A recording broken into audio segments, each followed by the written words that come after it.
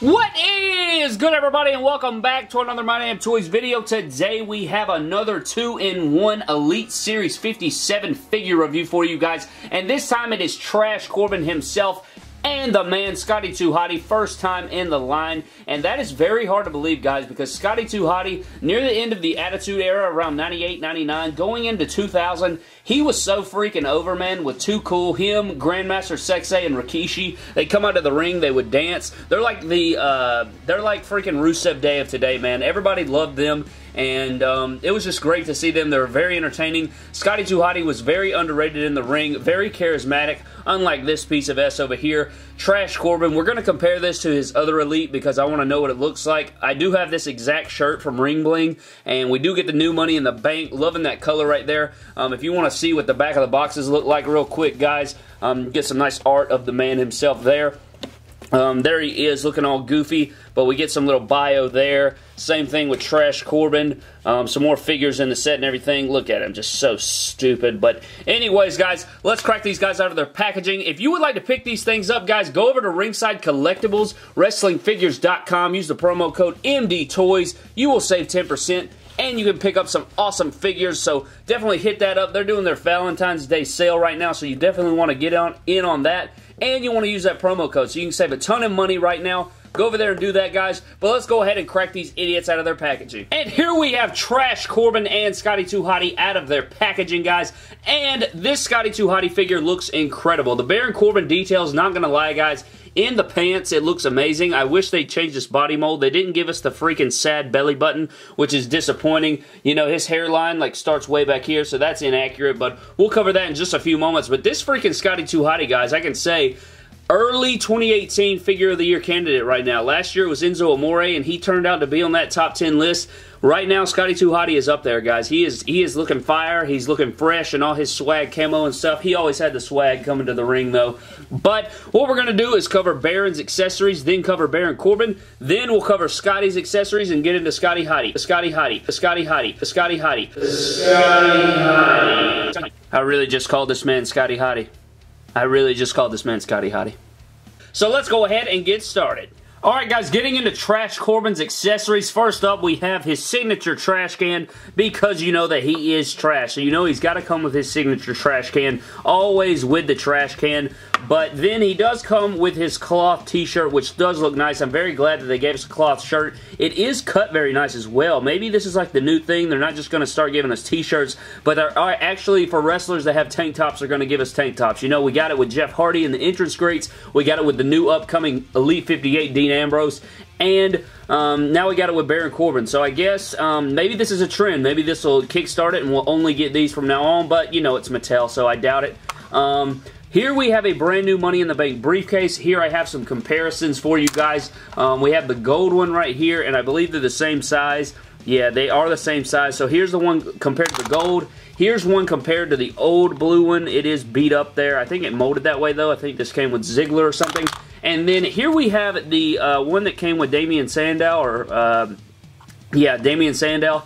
I think this one's more accurate to the size of the actual case. I think this one's way too big. If you see what it looks like in real life, it's much more accurate to this scale. So hopefully in the future, I think the Chase briefcases, you know, with the new basics coming out, those Chase figures, we definitely need that to be the overall product. They need to shrink these down to this size so that way, you know, it's more accurate, because they are not lugging this massive suitcase around, guys. So now that we've covered all of Trash Corbin's accessories, guys, let's cover Trash himself. Alright, guys, so if we take Trash Corbin out of his signature can, we can see that this figure, the resemblance is pretty accurate. I think it does resemble Trash pretty good. I think it looks pretty much just like him, you know, that smug, ugly grin. I think the hairline needs to move back, though. The man needs to shave his head. I hate to say it, that's not even ripping into him. He literally needs to shave his head. It would look a lot better, I think, for the character as well. Again, the body mold's definitely not accurate. He is not that ripped up.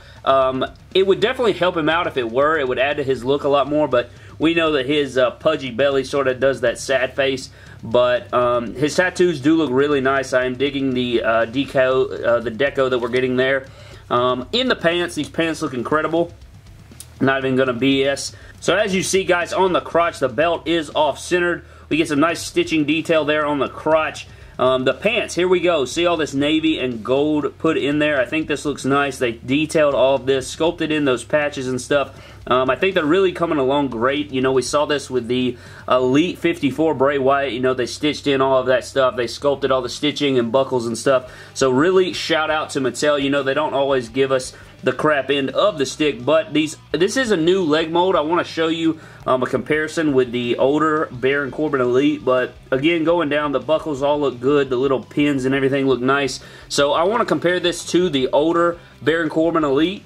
So here we have a comparison between the brand new Elite 57 Trash Corbin and the older Elite 50 Trash Corbin. And to be honest, I think I like the older one more. I think this one's a tad too tall. And I think the way they did this is the reason, look at that gap right there in the thighs, if you can see it. They gave them ball joints, and I don't think these legs sit up there enough, and that's sort of where you get that little difference. But I like the way the elbow pads look. I think I like the all black look better.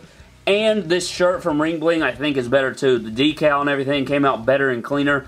But, you know, this new Elite 57 is a great figure. If you miss out on this one, you can pick up this one and you don't have to buy a custom shirt. You know, this comes with the shirt, so you don't have to worry about that. I don't know. This one kind of looks like he's too skinny or something. I feel like this one's more broad like Corbin in real life. This one just looks like a lanky version of himself, even though I am digging these pants a lot. So I'm not sure, man. It's give and take. You either get the better torso, wider looking, better proportion here, or you get, you know, nicer legs. So I'm not sure, guys. It's up to you. But now that we've covered that, guys, let's get into Scotty 2 Hotty's accessories. Alright, guys, covering Scotty's accessories. First up, we have his freaking yellow baseball jersey type open sleeve type deal right here. And on the back it says 2 Hotty, number 2, and then Hotty, of course. It's not Hotty 2. It's not Scotty Hotty 2. It's Scotty 2 Hotty, obviously. And this yellow color is very saturated. I like this. It pops off really nicely. It does suck that it is rubber and it is not cloth, obvious. But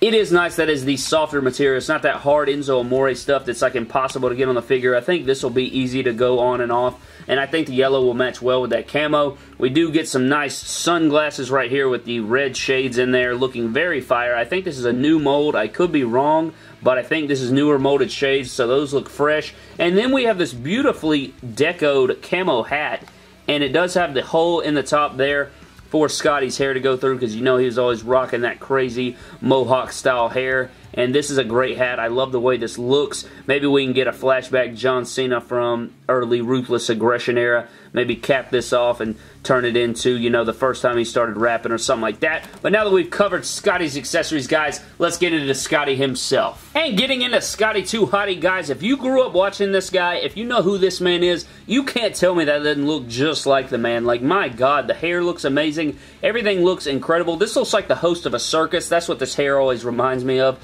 But the body mold is perfect. Blank arms are nice. I wish we got a necklace or something like that. When he was running around with Too Cool, I think a necklace would be perfect. But, you know, we do get a slew of accessories, so I guess it's fine. We do get these beautiful new camo pants, and they're looking fresh. We do get a buckle here, so it's not like jogging pants. These are official, like, pants, and they are looking very nice. It's like a neon greenish yellow color. On camera, that is. It's actually more yellow like the jersey in real life, but it is looking so nice. I love the way that came out. And here's my favorite part of the whole figure. Look at these shoes right here. It's like a tealish color with white outsoles. Those are looking so nice. It's like the Shane McMahon, John Cena shoe mold, but that is just so fresh. Just Scotty, he never disappointed, man. He was always looking so fly. But that is the Scotty 2 Hotty figure, guys. It is looking absolutely amazing. But that is going to do it for this video, guys. I hope you guys did enjoy the review. If you did, leave a like down below. Try to get this video to 250 likes. Also, leave a comment what you think of these two figures.